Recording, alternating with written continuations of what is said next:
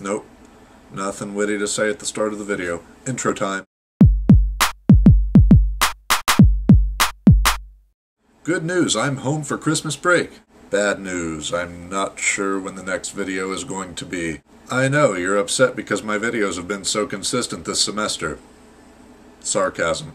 But Nathan, what are we gonna do for an indefinite amount of time without your crappy content? Okay, first off, calm down. Second, I know what you're thinking. How the crap does he know what I look like? Bushy eyebrows, glasses, a Hitler mustache, and a nose bigger than his? That's remarkably accurate. What many of you may not be aware of is that YouTube videos are not a viewer-only experience. That window you're seeing me in right now, it's a two-way window, and I must say I am shocked and appalled at most of what I can see. Wear pants when watching my channel?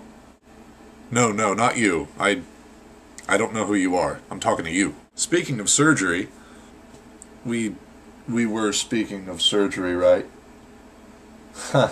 Even when I'm home, there's nobody there. Anyway, Friday I had 2 ingrown toenails removed. That was fun. Sarcasm. It's kinda my thing. I also had a blood test done on Friday for a nose surgery that I'm gonna have on Monday. Long story short, my crooked nose is causing sinus problems and sleep apnea, and I really need to get it fixed, but I'm kinda nervous about the whole procedure. So, if you're a proponent of prayer, then I would really appreciate you keeping me in your thoughts on Monday. If you don't believe in prayer and you do believe in luck, then wish me good luck. If you don't believe in luck and you believe in fate or destiny, then just, I guess, hope that I was meant to get through this surgery okay. If you subscribe to the notion of karma, then I'm sorry I don't know more about your belief system.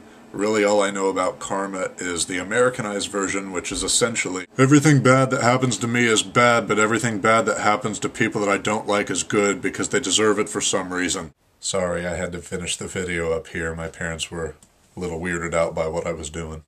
What was I saying? Oh yeah, if you're like some kind of a Jedi Knight, then I guess just leave me a "May the Force be with you" comment. But if you're a Sith Lord, then screw you. Yeah, that little lightning shock thing that you guys do with your hands that you think is so cool. Yeah, I can do the same thing when I scoot my feet across the carpet. Not that impressive. Alright, I gotta get this edited and posted and mentally prepare myself for having my nose cut off because eventually, and unfortunately, it is soon to be what I do.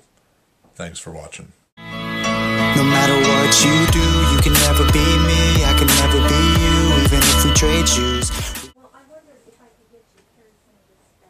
Yeah, I'll be right down to do that. No, that's totally fine. Sorry, Mom wanted help with the laundry. Oh dear. I really hope that does not happen in surgery.